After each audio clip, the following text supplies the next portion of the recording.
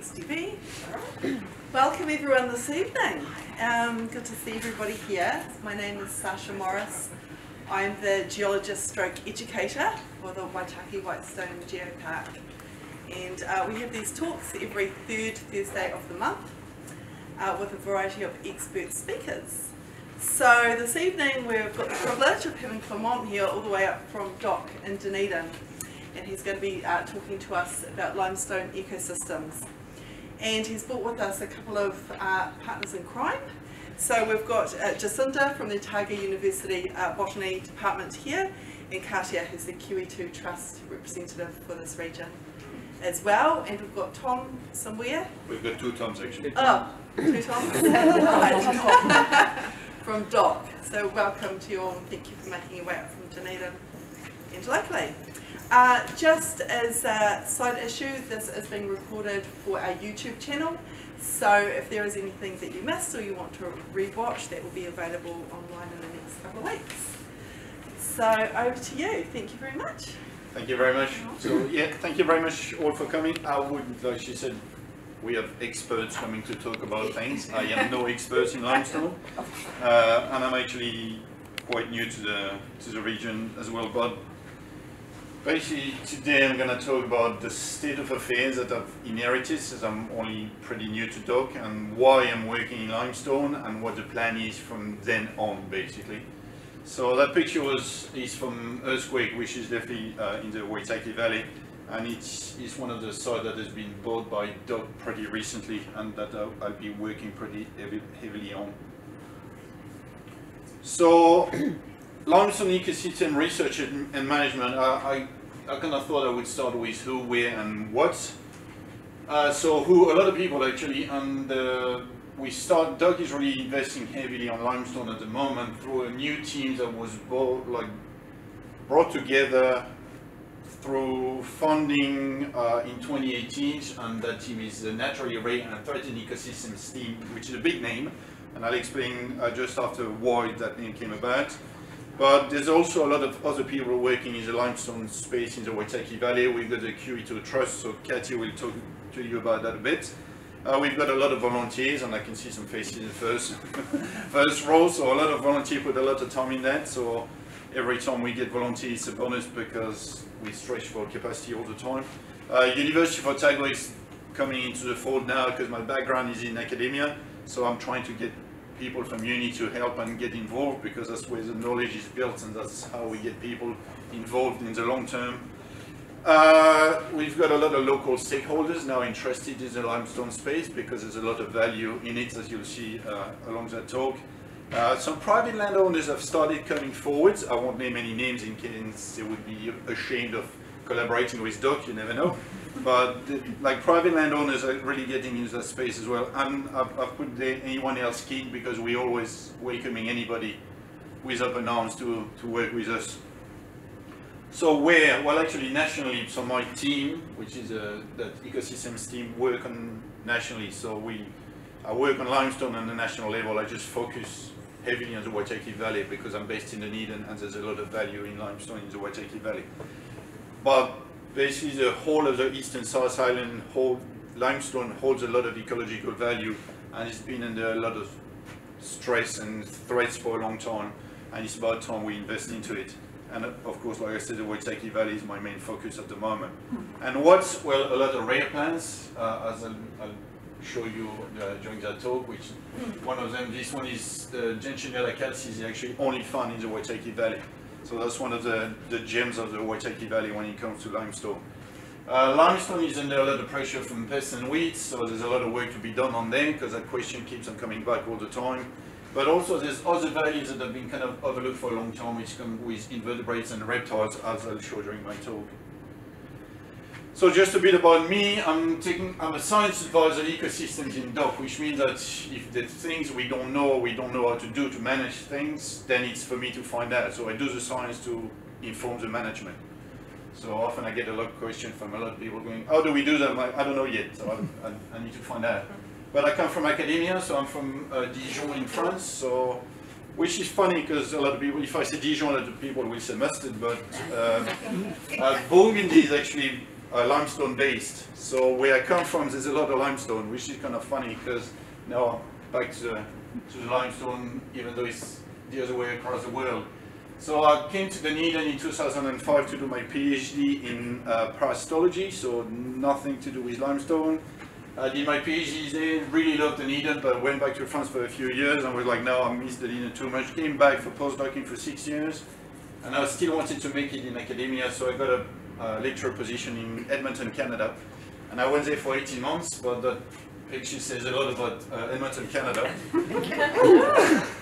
So when I was there, I went through only one winter, but February, I think for 5 weeks, we didn't go above minus 25 degrees, with a peak at minus 42. So that was a picture of me after 10 minutes walking outside, and the frost you can see around my face is from my breath. But literally, if you walk 10 minutes outside, your skin would freeze on your cheeks. The only part of the skin that was exposed would freeze. So after 6 months, my wife and kid and I were like, yeah, no. So, and then at the time, I kind of wanted a change of scenery, and I wanted to come back to New Zealand and kind of make a difference. So that sounds cheesy sometimes, but that's why I got into doc. So what are naturally rare and threatened ecosystems? So believe it or not, there's between 70 and 90 defined rare ecosystems in New Zealand. They all share common features. The main one is they're less than 0.5% of the surface of New Zealand, so basically maximum 134,000 hectares, which is pretty small. Some of them are even smaller than that. They're very hard to map because they're very small and discrete, so when it comes to mapping, it's very, very difficult unless you do a lot of ground truthing, which is impossible because it's too expensive. They have surprisingly high level of biodiversity, and they have very many threatened species. For the size they actually contain a disproportionately high biodiversity in New Zealand, and because they're small, whatever they contain is de facto threatened, basically. So they have very specific threats, and some of the common threats have very specific effects on this system, and we don't understand those threats really well, and we don't really know how to control most of those threats, which is why that new team of threatened ecosystem came to exist in DOC. Like I said, there's a lot of things we don't know, and the other issue is because they're small, they're hard to encompass into national parks, so there's a very high occurrence on private land, and they're very poorly represented into public and conservation land, which makes the conservation and management quite hard until you get private landowners who are keen to collaborate with you, which is really good when that happens. So because we have so many ecosystems, the first thing that my team had to do was to prioritize, because obviously we can't invest into 90 different ecosystems. So we went through a round of consulting with a lot of experts, trying to get everybody's view and expertise to factor in. And we came up with a bit of a top 10 to 12, which is at least. And the important thing you can see in there is that there's actually the limestone ecosystem is finally divided into cliffs and rubbles and talus and different things, but they show up twice in the top 10, so it was a no-brainer to actually invest time and money and capacity into limestone. The other one I'm working on in Otago is the inland sea line, so the salt pans are actually only present in central Otago. The whole of New Zealand, those systems are only found in Otago. The other one I'm starting to work in cold water springs and coastal turf, so I do a bit of work in the Catlins and around Dunedin and Tunnel Beach particularly. So coastal turf is those really cool looking white flowers. But a lot of the work and investment is in the eastern lowland limestone and the Waitaki Valley. But limestone really is present everywhere, so if you look at the geology of New Zealand, different limestone, because limestone encompasses a lot of different geology. And I won't go there because Kathy will look at me going like, what is he talking about? She's a geologist, so any question about the actual stone, just ask Kathy. Or Sasha, yeah. There are plenty of geologists in the room today. But it's really present everywhere, but there's a good chunk of it in the eastern South Island. And quite a bit around the Waitaki Valley. So Oamaru, I think it's Waimate. I cut off Timaru because who cares about Timaru? Sorry. But some of the sites that are been bought by dog are in Dunedin and between Dunedin and Carrao, but a lot of that limestone is pretty spectacular in the valley. And that's where most people see the value of limestone. If you talk to the Joe blog around New Zealand and you talk limestone, they'll be like, yeah, it looks cool. It's all about the landscape. Like, everybody knows that's Elephant Rocks, that's Castle Hill. You can even find guides online how to climb on limestone. But that's really like most people will think limestone, they will think that. And of course, it's got a lot of value. And again, I'm not pointing fingers or blaming anybody, because where I come from in France is the same story. You've got vineyards, farms, lime quarries, I mean, Dijon in France was built on limestone as well. So it's just a state of fact, because limestone is rich soil, it's really good material, it's good fertilizer, so it makes complete sense to exploit it when it's right there. And again, that's Elephant Rock, so even though it's very famous for its landscape, it's still active farming. What is less known, well, sorry, yeah, I missed that one. There's also obviously the cultural, historical, and paleontological value on limestone. So the Waitaki Valley is known for the vanished whales and the fossil trade. And the interpretation panel at earthquakes that the Geopark is talking about renovating, at the moment only mentions the geology and the fossils. There's nothing about the ecological value of limestone, but the Geopark has been really good and proactive at trying to like include that in there. Obviously, there's a lot of cultural value for iwis and maris. I will not talk about it because I'm not competent to do that, and I know it's a bit of a kind of very active subject at the moment. I'm still trying to engage with the local Ronaka, so it's definitely not my place to talk about it. So there's also a lot of information from subfossils, and a lot of really interesting information comes from those subfossils. We know, for example, that the Waitaki Valley limestone contains Duvosel's gecko, which is, if you talk to people around New Zealand, they think, oh, Duvosel gecko is like North Islands, small islands, that's where you find them. But actually, they were pretty prevalent in limestone in the South Island. You find laughing owl bones, you find moa bones, you find house eagle bones. So we know a lot from just digging up subfossil bones from limestone, and it's really interesting because it kind of changes your mindset around what New Zealand was like before we cleared all that. And we know that from those bones that most of the limestone would have been heavily forested, because those species were forest dwellers. So all those subfossils actually bring in a lot of history around the ecology. And I would argue that Oamaru is now becoming historical and cultural as well, because the steampunk quarter is pretty cool, and all of that is becoming part of the history of New Zealand. What's less known, like I mentioned, is the actual ecological value of limestone. And it's a bit of a longer list, but I'll go through that. In 2018, there were 152 species of plants known from limestone, and limestone specific. So that's a lot of species. And at the time, 61 were still unnamed, so we knew they existed, but there had been so little work done on them that they didn't have a proper description or name, which makes it really hard to preserve and manage them, because we don't even know what the name is or where they are. 95% are endemic or regionally restricted. Like I mentioned, quite a few species are restricted to the Waitaki Valley and even to a couple of sites in the Waitaki Valley. Like 70% of this total distribution of less than 10 hectares in the whole of New Zealand. So when you think that way, you're like, well, obviously the threat level should be the highest possible, and most of those species actually have a very, very high threat level. And like that's actually shown by a third of these species are nationally critical, which is the highest threat level you can find in New Zealand. And for a lot of other taxa, we know virtually nothing. So lichens, there are a lot of lichen species that are limestone specific, but we know basically nothing on them. Invertebrates, a lot of, obviously if we've got so many specific plants to limestone, those plants will have pollinators or insects attached to them, which means that if we don't know about the plants, we don't know about these insects either.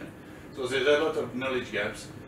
And I'll talk a bit about these guys, but the limestone snails are really interesting, and there's a very high endemic snail diversity in limestone, which has been kind of well documented up north, but has been completely overlooked in the south. So we know next to nothing about these guys. So I had a summer student, do some work this summer. So I'll talk about it a bit. But she's found some pretty cool things.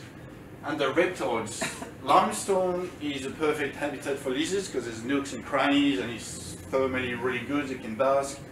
And believe it or not, there's hardly any work that's been done on lizard on limestone. So the first thing I did was order a report, a contractor to do a stock take on all the data and look at where the limestone is in New Zealand and what the distribution is known for lizards. And basically, all lizards overlap with limestone somewhere. So there's potentially high value for lizards on limestone. And just the Guards Road side, which is in the Waitaki Valley, which is a bit of farmland, there's quite high density of lizards and 3 species there. So the limestone acts as a refugia probably for a lot of those lizards. And I know sites in North Canterbury it's a bit hush-hush because those species are highly endangered, but some of the limestone sites have like raft geckos, or jewel geckos, brain geckos hanging off them. So there's obviously a lot of value for lizards, but it's never actually mentioned. So there's a few interesting plants. So this one is high limestone, only occurs on limestone bluffs and cliffs, and there's a few species from Canterbury. And this one, the black-eyed gecko, is nationally vulnerable. It's found quite heavily on the limestone around Nelson and Marlborough. So all the limestone you see around New Zealand holds very high ecological value just by the fact that a lot of those species are highly endangered.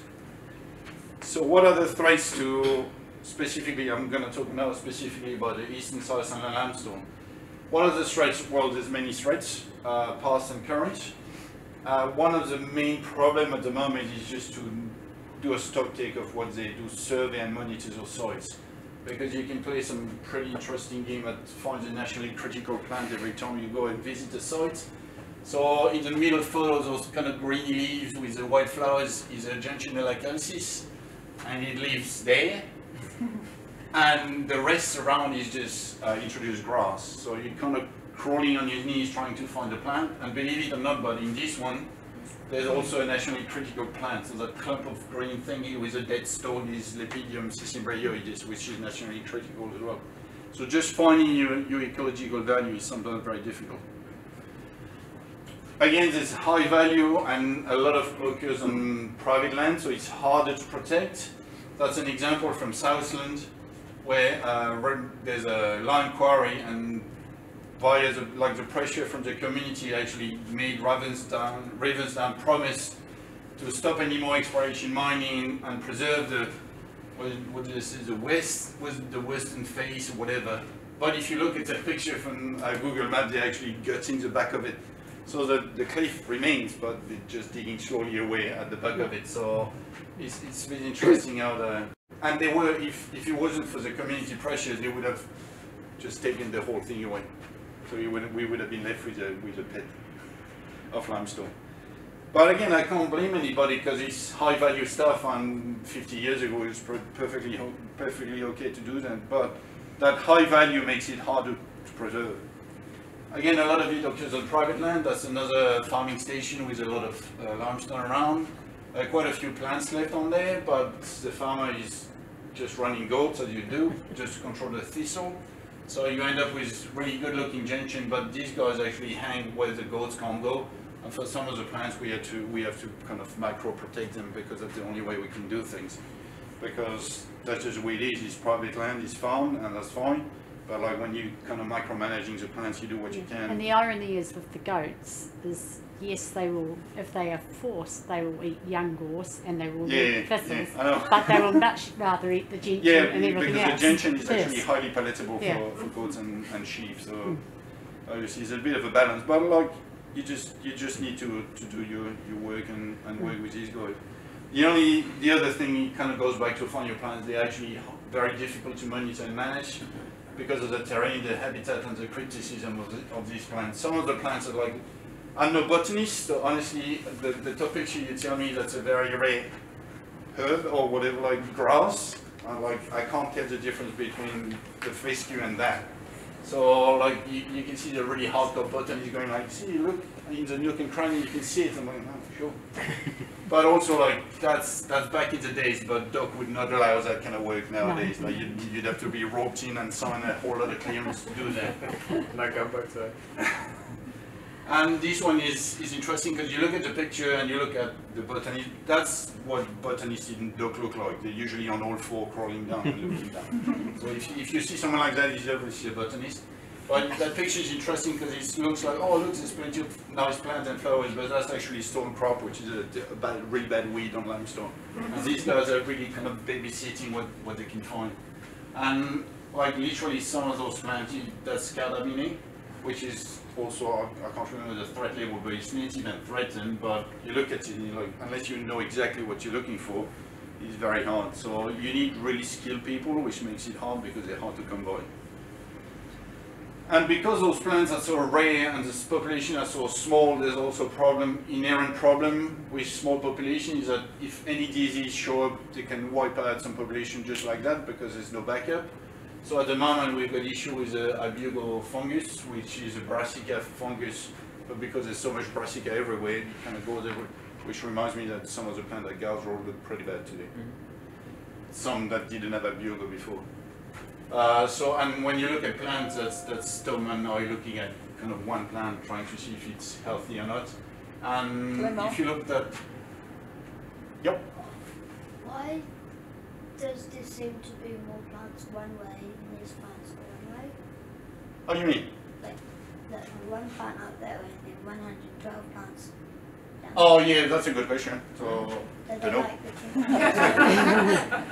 No, actually, so the one, why is that one plant alone? I don't know, but why are these plants kind of hanging up that side? That's because they're on the shaded side of there. So and they're like cool, moist. Top of a cliff as well, so the sheep, the stock couldn't just get to eat when it was grazed. They couldn't just get to eat all the plants, whereas that's quite accessible. Oh yeah, good point. So yeah, these ones were like it's pretty hard to get for sheep, but the one that they kind of probably is the one that managed to avoid some of the sheep. But it's just to like see like if that side's got, I don't know, for some reason there's a fire or something, there's one population gone. There's nothing you can do about it because it's such small population. And it also comes with other small population effects, is that the genetics is not really well known, but you know that when you go down to a certain level of individuals and they're breeding, so because they have to breed with each other, at some point it can be a problem. And at that site, earthquake, which is also in the Waitaki Valley, the Lepidium cimbriatus, which is the common name is schist cress, we've got two plants. Well, actually, no, Tom rediscovered some recently, but we've got two mature plants which are both females, and those species are males and female plants. So basically, we've got two mature females, but with no pollen donor. So this year they produce seed pods, but with no seeds inside because there's no pollination, so no cross fertilization. So when you go down to that kind of level of population, you really run into problems that go on top of your other problem, which are all the weeds and everything. So it becomes really difficult when you get such small populations to work with. And we've got many issues and currently very few solutions, at least large scale. So we're still doing, like the guys here work really hard to try to keep those plants alive. But that's flyers that was done for the Geopark by a science com student at Otago, and if you look at those plants, so these plants are all Waitaki Valley. The one at the top is really interesting. Geopark is actually the New Zealand's 6th most endangered species, so it's higher than some kiwis, it's higher than a lot of birds, but I'm sure you never heard of it in the news. Or you never heard in New Zealand going like, we're transporting some plants for free. So like when you talk about those kind of plants, it's harder to get buy-in from public and from funders, but it's actually, I think, in the whole of New Zealand, there's about 50 individual plants left. And today I was talking with a contractor or a consultant who works on limestone in Hawke's Bay, and they've got a species of Myosotis up there, and they've got one plant. That's all they've got left.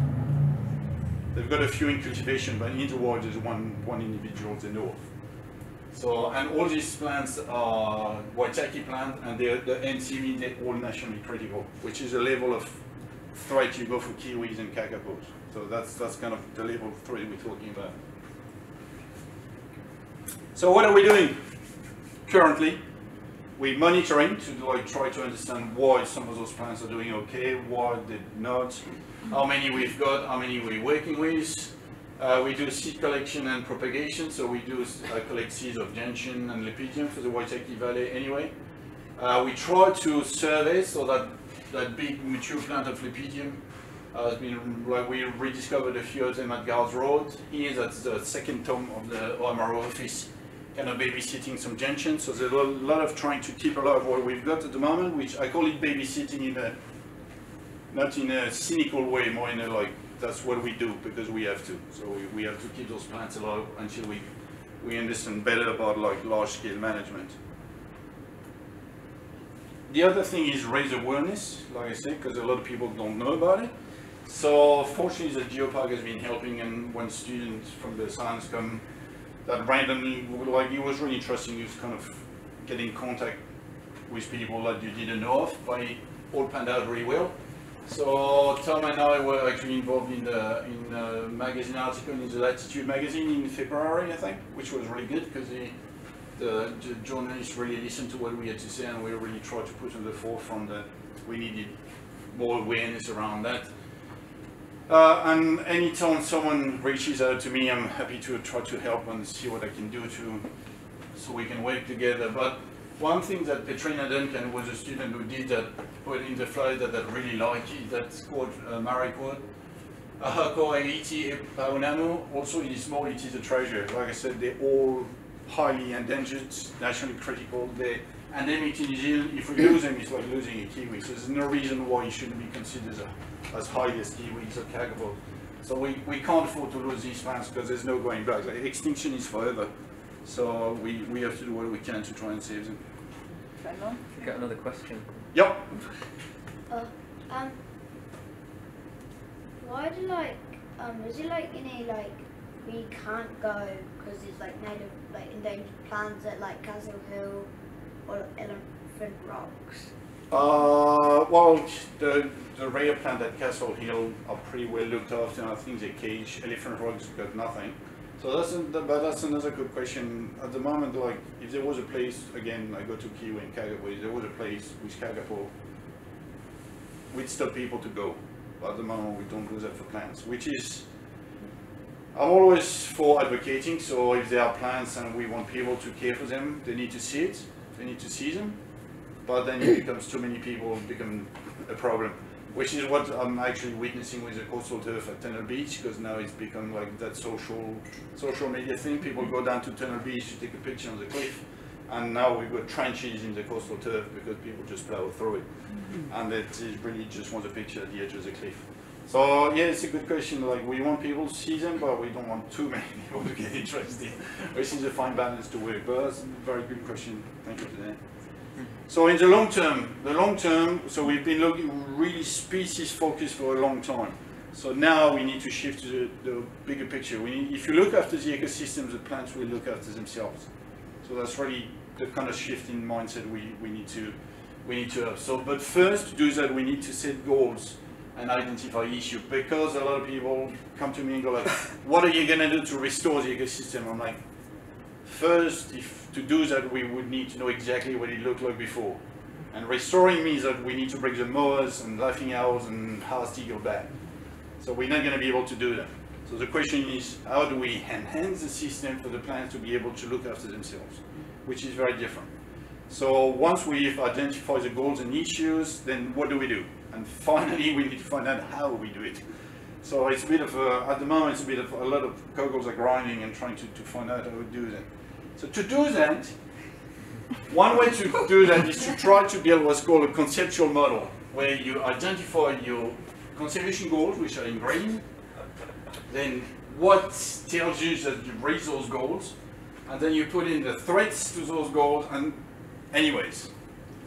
And if you think that's complicated, that's a very simple conceptual model. Some of them look like a plate spaghetti with some meatballs on top. But anyways, if you do that, it always comes back to the same threats, which often are grazing, browsing, weeds. The weeds is the biggest one in limestone. So even though it looks quite complex, it's a good way to visualize what your goals are, which is One main one in limestone, it restores the associated woody cover, so the forest around the limestone outcrop that would protected the limestone from the extreme weather and the weeds. You need to maintain and restore those plants, you need to maintain and restore those invertebrates that pollinating the plants, and you need to make it without assistance from us. One of those things that is going on up the Waitaki Valley now is the intensive farming issue. And you've got up there pollination failure. One of the biggest threats and causes of that is the pesticides that are used on the winter crops where they winter. And it's killing the moths. Some of them are only about this size, and the insect life that actually pollinate the native plants. Yeah, so that's a good point, but the truth is at the moment we don't even know what the pollinators are, so like but which one, yes, but I mean, the thing is there's some things we can deal with, others we can't, and like farming intensification is, I think we have to work with it, because it's going to be hard to do anything about it. I mean, from my point of view, from my position, I can't have no power against it, so it's more working. But I believe that once we restore that bush buffer around, we might actually make an effect there, because it might filter some of the things that's coming from outside. So it's very fine balance. You're talking about the forgotten flora here. The counter-side to that is the forgotten fauna, which is the pollinators. No, I agree, but it's a tricky one. So we can talk about it now. The one thing where we've done really well, and that does really well at the ecosystem level, is actually take care of what's called the woody weeds. So gauze, brown, buckthorn, pine, and cotton aster. So the two toms have done a really good job, and the predecessors have done a really good job. So that's Guards Road when Doug bought it. So now there's a car park. I don't know, anybody's, Pine is sort of like hard to cut down because they're probably like planted like 100 years ago. So like. Which ones? The pine trees. Pine trees are easy, trust me, because you cut the die. But like some of the other woody plants are like you can have the two toms after. They'll talk to you about buckthorn. Buckthorn is really, really spiky. It comes from Africa. So it's to keep the lions and elephants out of people's farms. And also, the phrase we go by is that you need to kill it 3 times. So you can kill it and poison it and it'll come back again. And you've got to do it again, and 3 times later you might have actually dealt with the shrub. It's really hard to get rid of permanently. But so that was Guards Road when Doug bought it, so all of that kind of looked like, oh no, you've got some bush left there, but it's actually solid buckthorn. And the buckthorn, the other name he goes by around is African thorn because he comes from South Africa, so you see he was introduced for fencing, and that's actually someone who's done a really good job at keeping it as fencing material. And like Tom mentioned, it's used in South Africa to keep the lions away, so it's just to give you an idea of how nasty the stuff is.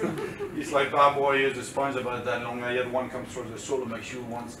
So it's really nasty, but like they've done that's kind of, it looks more like that now, it's been pretty well cleaned. So we are really good at looking after gauze, brown, buckthorn, so all the woody kind of shrubby things we've done really well, which is the first step because that's years in the making to get rid of that, and they're still working on it because, like Tom said, it takes 3 times to actually be dead. So now we do that really well, but now we need to understand some other things. So there's a lot of research starting and ongoing. So the first one is, does weed control actually benefit the native plant? Because in some cases you've got plants growing within the grass, and you remove the grass and the plant actually exposed to the sun and they kill over because you just kind of change the microclimate around them. So we really need to understand if that works really well. So there's someone doing some research at Castle Hill at the moment.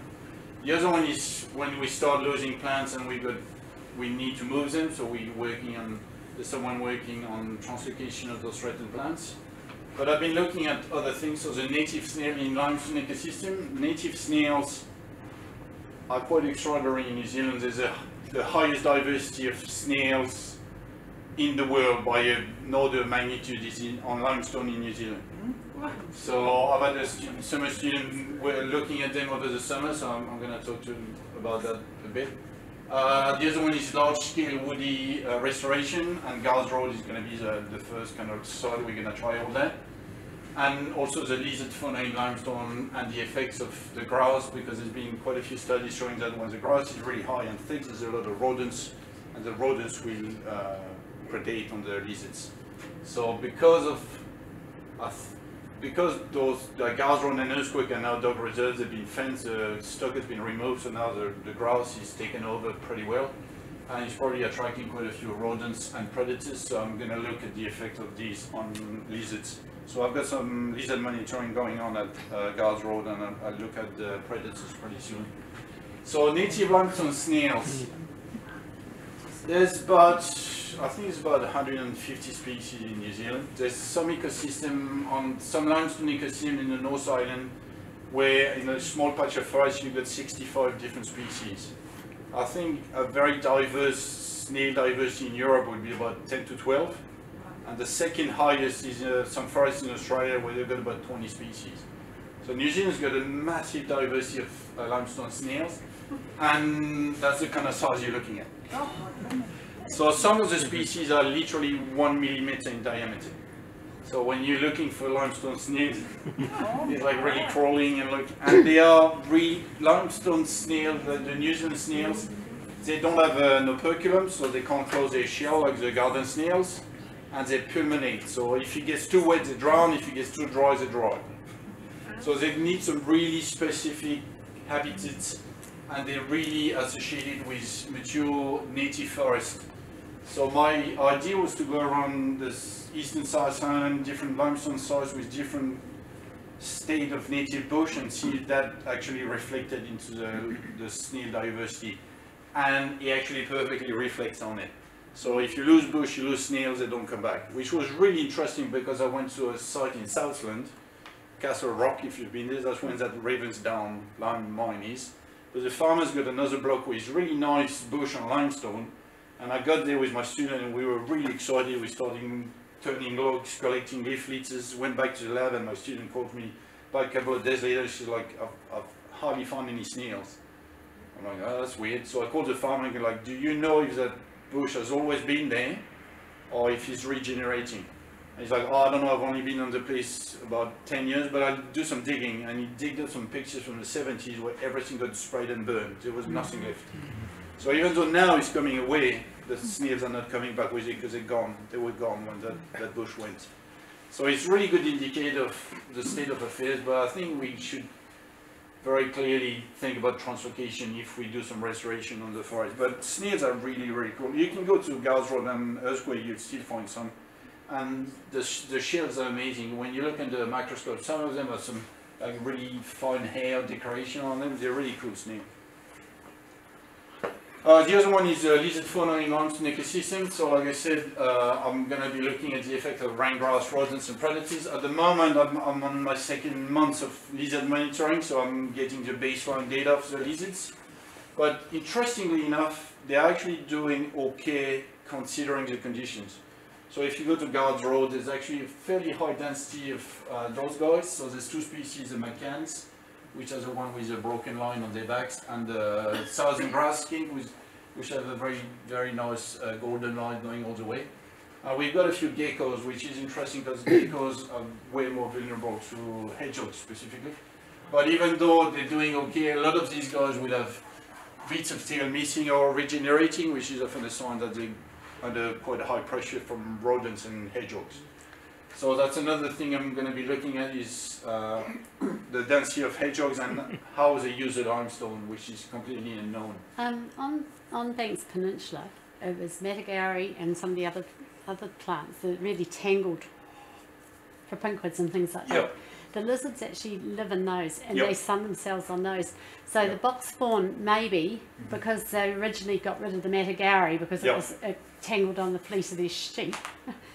The box fawn's taken over and has replaced that habitat for them. So yeah, so some of the stumps, like lizards, will use some of the buckthorn and stumps. rats and Yeah. that can't get into the box fawn to Yeah, get so at them. the rats don't like to go into the buckthorn. Unfortunately, the hogs don't mind Yeah. at all. They just squeeze under and they go in. Oh, The really? hedgehogs will go in. Yeah. Wow. So yeah, and the hedgehogs, like, I know a lot of people find hedgehogs really cute, but hedgehogs are mean predators.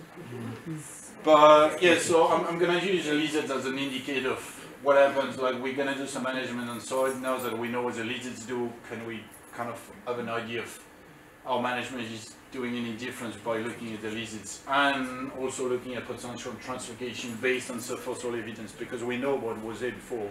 So if we manage to get the system going again, can we consider translocating some lizards back? And one of the big ones at the moment is looking at the effect of, like, the kind of appearance on forest on limestone. Historically, most lowland side would have been like that. So that's actually Nape Nape on north of Christchurch. So if you've never been there, go. It's absolutely amazing. You've got those limestone outcrop kind of popping out from like pure, mature, broadleaf forest. It's really cool looking. And that basically most lowland sites would have looked like that. So that's earthquakes in the Waitaki Valley. It's got quite a bit of native bush left. That's the site I was talking about in Southland. So the bush is kind of coming away, but was completely cleared at some point. And that's an aerial picture of Guards Road, which is the other site we're looking at, and that's bare. There's absolutely nothing left. There's a tiny bit of grass scrub regenerating here, tiny bit of grass scrub here.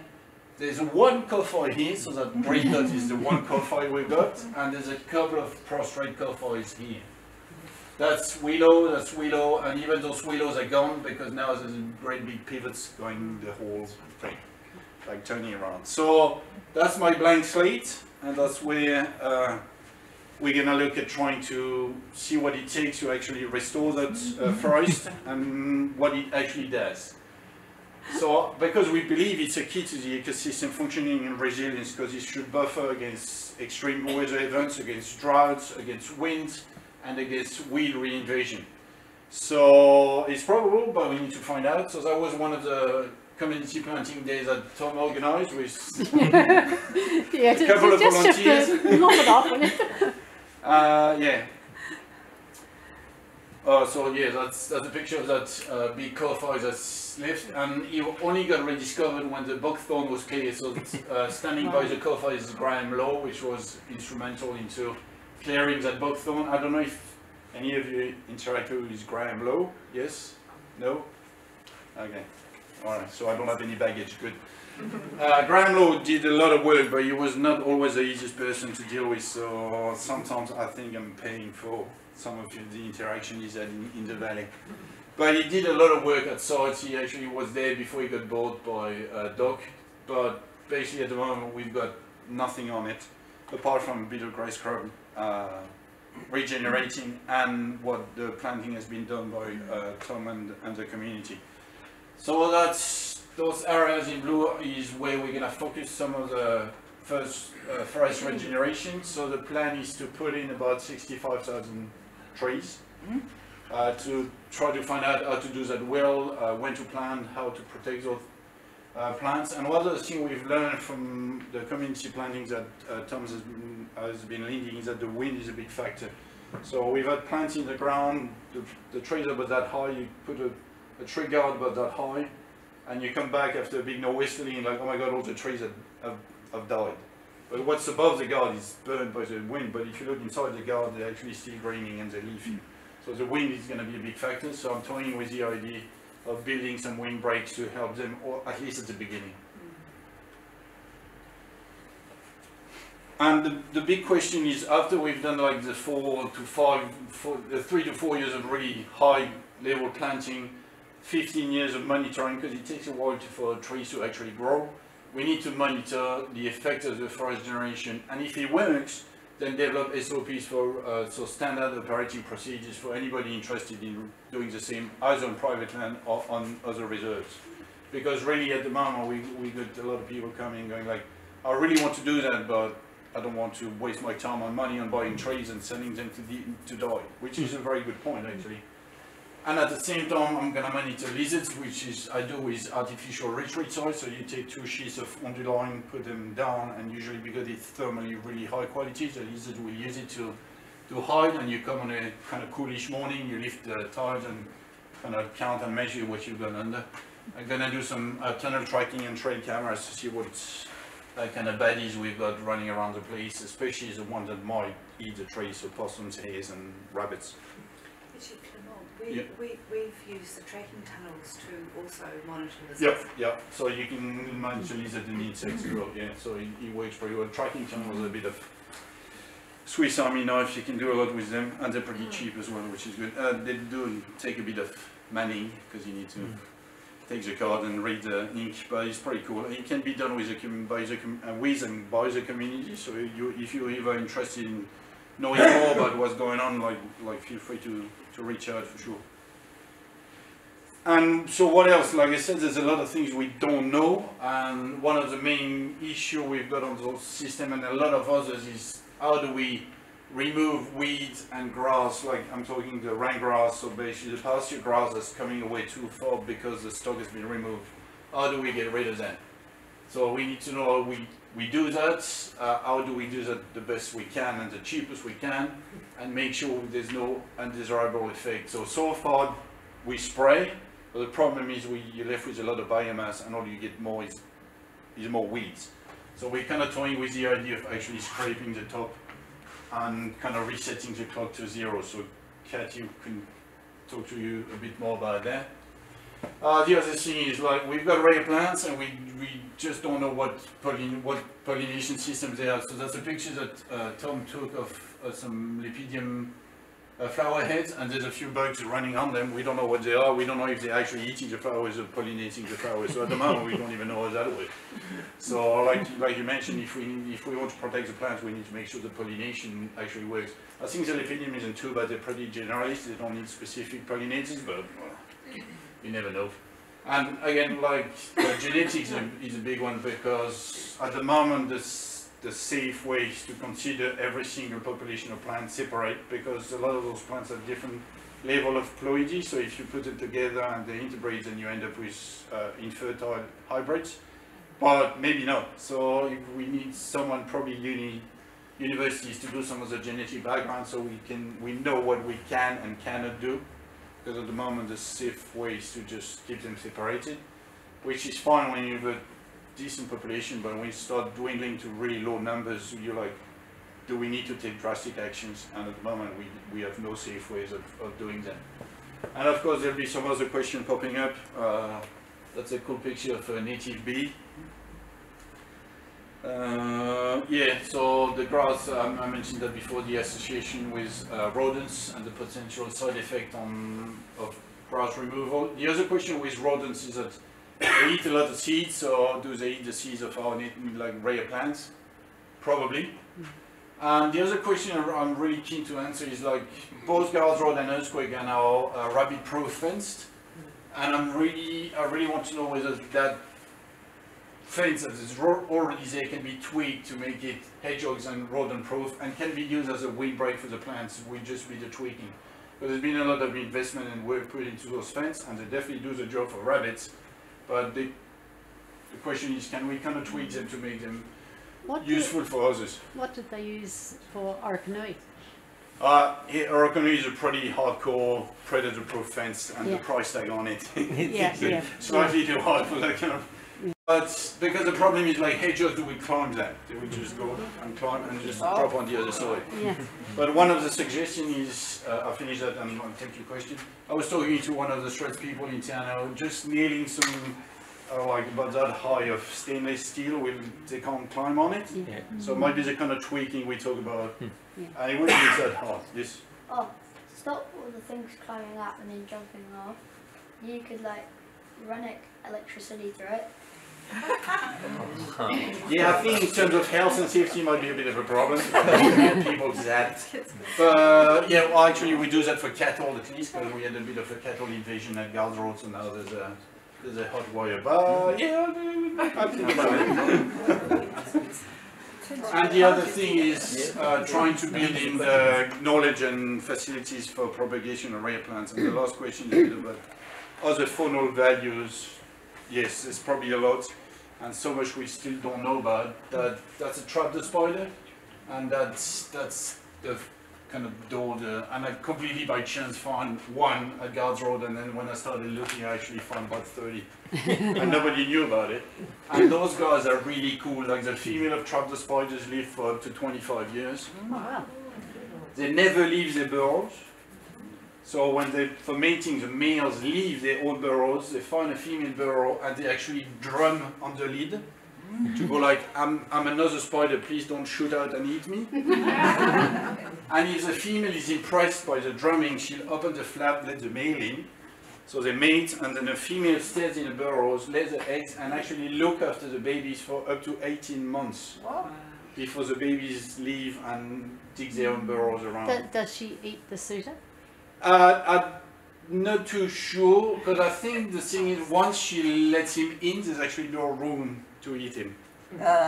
So if he's let in, he's basically off the hook, and then he has to shoot out pretty quick. But no, then she's not the one to eat the suitor. But it's a very, very cool bug. And like every time I go there, I discover some new cool insects or bugs or invertebrates. So yeah, there's. No, actually, I was talking. I had a couple of people up there today, and some of the burrows in the kind of crumbly limestone, was like, that looks like groundwater burrows. I was like, actually, I never came at night. He was like, yeah, you should probably do that once and try to see what's crawling around at night, and probably a lot of paperwork to sign with dogs to do that. But yeah, going there at night would be pretty cool. But yeah, thank you very much for your attention. Hopefully one day that's what the Guards Road side will look like, some limestone outcrop in the background with some really cool bush in the front, and we can move away from having to babysit individual plants, but that's for the future, I guess. What are we? Oh yeah, we basically running out of time. Did you want to talk about the QE2? Kathy could tell you a bit. How's everyone feeling? Are you? Great. Could you last another 10 minutes or so? Yes. Yeah. Okay. All right. What?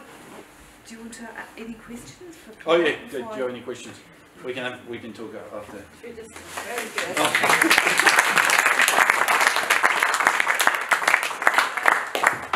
Just one question around some of this really unique flora and fauna. What sort of publications are out there? Because being the library, it'd be nice to actually have some of those. So in terms of like more general audience publications, there's a couple of, so Herman Franks, who's a volunteer based in Timaru doing a lot of work on South Canterbury. He's got a book on limestone values in South Canterbury. Herman Franks, and then Peter Heenan and who's Jeff Rogers? Yeah.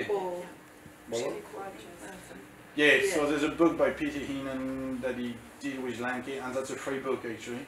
I've actually got boxes of it, and Peter's going to give me some that I can give to people, but not Okay. at the moment. No, but that would be the go-to book for limestone plants. Yeah. One. And in terms of fauna, I don't know of anything. There's a lovely little book called Oh, is it? Forgotten Fauna. That's Oh, its cool. title. I've got it Well, there away. you go. I don't know Says if a it's lot, still doesn't it? available, but yeah. Yeah. So yes, it's very little. There might be a few scientific publications on the actual description of a lot of species, but it's pretty dry, like it's pure taxonomy. So, and some of those plants, literally, if you're not a botanist, they tell you like if you look at the third leaf down the stem and you turn it over, the third hair, you're like, yeah, okay, sure. But you know, like, unfortunately, there isn't that much, to be honest. Alright. Okay, well I'll try and do this quickly so we can get to the question time. Thank you, Clement. Thank you, Sasha. Thank you for having me today. My name is Kathy Rufout and I work for the QE2 National Trust. It's quite a recent role for me. I've just been there since last September, and I also work at the Geology Department at the University of Otago. So I've sort of recently come into the limestone space, so second dud for the night. I'm not an expert at all, but I guess behind Clement and I, there are a whole lot of experts, people that have been working in limestone probably since late 90s, when a lot of the species discoveries were made by Brian Malloy. There's been Peter Heenan, I'll say some of their names in case you might know them, Joy Comrie, Carol Burke, Nick Head, Shannon Courtney, Jeff Rogers, and they have all at various times worked for DOC or with DOC, and they may be with Landcare, or they may be sort of independent. But these people are still around, and for me they have been incredibly valuable because you can go and tap, you know, back into all of that existing knowledge. So we're sort of the front tonight, but there is a team, you know, behind us. And so really what I wanted to say to you all is that everything Clement has said tonight, I completely agree with. It was a fantastic summary of Limestone, and all I can do as a QE2 Trust representative is just let you know an alternative form of land protection to DOC, because QE2 works with private landowners. So I'm just going to sort of give you an idea about sort of what that looks like, and then finish up with a couple of slides about our limestone links specifically. I've come from Dunedin tonight, so that's where I lived, in Portobello on the peninsula, and as a QE2 rep for Coastal Otago, I come from the Waitaki River down to the Catlins and into about Middlemarch. So it's a big area. I've got about 145 protected covenants in that area, and we've got about another 20 on the books, and we would still like more, and we would particularly like to work with people who've got limestone on their property as well, for all these reasons that Clement has outlined. So this is a wonderful opportunity for me to be up here and to sort of just spread the word about QE2 up in this part of the country. So I'm just going to start. The first slide is just really quickly whiz you through who we are, and the QE2 is a very shortened version for the QE2 National Trust. Started up in about the mid-70s and was all formalised by about 1977, and it really started from farmers talking to farmers, and it was trying to address that gap that even like government departments, for people involved with land protection, the farmers needed advice, funding, support, incentive, somewhere they can go so that they could also protect special areas on their land, as well as alongside bits of land going into public estate. So that was the background behind QE2, and sort of 40 years on, it's pretty much still the same job. The type of landowners has expanded, so now we've got, we work with recreational groups, conservation groups, industry, mining, roading, forestry, but still farmers, whether they're agricultural or horticultural, are still by far the biggest group that we engage with. And really at the heart of a QE2 partnership with a landowner is this thing that we call the covenant, and it's an agreed document based on the special values of each land block that is going to be protected. And it's agreed between the landowner and QE2, and it's often had some sort of expert information being fed into it as well, whether it's ecological or geological or archaeological, cultural. Okay, so it turns it into a legal document between QE2 and the landowner, and it is to protect in perpetuity, it's to protect forever. So even if the land sells, that QE2 block stays on the title, and the new owner is obliged to care and look after the values on that land. So that's the real heart of the partnership with QE2. And here's just a few stats. 180,000 hectares-ish protected across New Zealand. Most of that is through the lowlands and the mid-altitude. And you know, if you're out and about, that a lot of DOC land is up in the high country or up at high altitudes or in remote areas like Fiordland. So QE2 is trying to get into that lowland, midland space where there's a lot of competition for production and land use as well. I just wanted to spend another slide on the benefits of the covenant, because that is such an important part of the QE2 partnership, but all of the points all relate to limestone, and they all kind of link into what Clement was saying. It's about averting extinction for species by protecting habitats when you've got ongoing land use, you know, around you. It's about supporting opportunities for new science and new knowledge to be gained by maintaining partnerships in that private land space with limestone, with QE2 habitats and protected environments. It's scenic and amenity values, but most importantly, it's that first point, is that QE2 forms that long-term relationship with that landowner. And even though the field representatives might change, the landowner can always access some advice and support from QE2. And we sort of act a little bit like a node through other partnerships with DOC or with the university. We can sort of be someone who can broker relationships for the landowner, and the landowner can be as directly involved or not. And so it's QE2 work is very much relationship driven, and it's very much about supporting that through that agreed covenant deed. And really I've just put this in to again make links through to the limestone country that Clement has been talking to, that QE2 is interested in continuing to work in the limestone space because it's so important to where, as an organisation, it wants to go. It's really wants to keep working in the private land space where 70% of New Zealand is basically sort of in private ownership of some sort. So it's a huge part that we have to sort of keep chipping away at getting awareness and protection into the sort of main system. And it's about continuing to sort of secure special values not only to the landowners who come initially to QE2, but for all the future generations and the next lot who are coming through as well. So we've got places for people to understand what limestone, was like at different stages through its development of restoration and things. And really, we've had this map already, so I won't spend heaps of time, but what I wanted to say about this is really that we've got 4 field reps in QE2. I'm one of them. There's Alice Shanks from Canterbury, there's Rob Smith from South Canterbury, and there's Rob Wardles from Central Otago.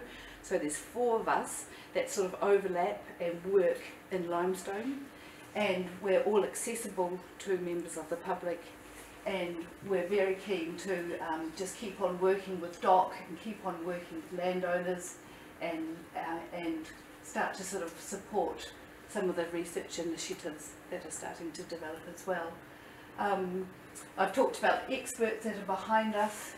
Really what we do on a sort of bread and butter basis is we stay in contact with our landowners that we have a protection covenant with, and every 2 years we go and visit them on their property, and we check if there's a fence, we check the integrity of the fence, we check the condition of the vegetation, we take regular photo points to monitor vegetation change. So there's a sort of input into that block of land at least every 2 years from us. I should say that the word protection is very much fit for purpose in QE2. It's very much a reflection of the values that are being brought to the table, and it's also often got some acknowledgement that there may be a working component to the block of land that's in a covenant. So there may be light grazing allowed, for example, by ewes, or maybe it's where the lambs, where the ewes go into lamb or something. So it's not perhaps as black and white as with DOC. There's grey areas about what protection means in QE2 and what you're sort of trying to enhance. And here's my last slide, and this is the chance where I can talk a little bit about the pulling back of the grass that Clement talked about. We've got a couple of limestone sites up around Kurau. They've got quite nice big plateaus, probably about the size of the space that we're all sort of sitting in. And some of the plateaus have got very rare native plant species on them, but one of them has basically lost all of its native plant species. And when you walk on top of that plateau, it's just basically a sort of a big mat of exotic grass covers that have got away because the grazing regime has been taken out. And not so long ago, Clement and I went there with DOC, and we just started to talk, and someone bent down and tried to pull out the grass, and this enormous mat of grass just kept coming away. It was about 4 or 5 metres wide. It was very easy just to uplift, because the soil is so thin in those cracks on top of the plateau, nothing really, really holds. And before we knew it, we'd sort of cleared a 2 metre squared area or something like that. And so we've got this idea now of working together to go back and try and clear all of the grass off this plateau. We'll probably have to take away some of the soil that has accumulated under the grass because of possible sort of weedy species in there, and we're just going to basically watch and see what happens. If we open up that space on limestone, will some native species be able to disperse there? Can we actually translocate some species or plant them and see if they survive as well? So that's sort of what we're trying to do at a national level. Kiwi2 Trust is trying to form these links with DOC and other organisations in limestone, so that it's a big issue, it's a big situation, and it really needs collaboration. And we'll wait and see, you know, how some of that Kurau limestone grass trial, you know, goes, and whether that can feed some good information back. Mapping, going to start doing some drone work. As Clement pointed out, there's all sorts of health and safety limitations working on limestone, and also, you know, you've got to think about walking over and over these rare native plant species as well. So there's a thinking, if we can send a quadcopter or drone 5-10 metres off the surface, take aerial imagery, knit it all together to make one nice big photo, can we actually conduct plant surveys off that rather than doing it by hand? So we're going to be trialling that as well. Geochemistry, I think in New Zealand, in our restoration world, we're very good at addressing biological components to our systems, but we don't think much about chemistry. We don't think much about the sort of physical nature that's generating what all the biological components are sitting on. And I find that quite interesting, because in the horticultural or agricultural world, obviously soil chemistry and physical processes of erosion and wetting, drying are a very big part. So we can sort of learn, I think we can learn a lot from the sort of the production landscape, and this is what our landowners, this is what our farmers can really bring to the table, is that they've got their on-site knowledge about these special protected areas, but they've also got that whole dimension about how their farm is working at that sort of physical, chemical level as well. And we think that there could be some helpful hints in limestone that might help us understand this competition between native and exotic plant species as well. And I should just point out the top point, for about the last 20 years, Alice Shanks, a Kiwi2 rep, has been going to the same sites of limestone and counting native plant species. So there's about a 20-year database of just repeatedly going back, doing the same thing over and over again, counting species, and that's the type of information that can start to feed into some of the management decisions that Clement is looking to have to make. But yeah, species are pictures, no protein. Yeah. So thank you, that's all I really wanted to say. I do have a couple of things here if anyone wants to grab pamphlets about Kiwi2, but any questions before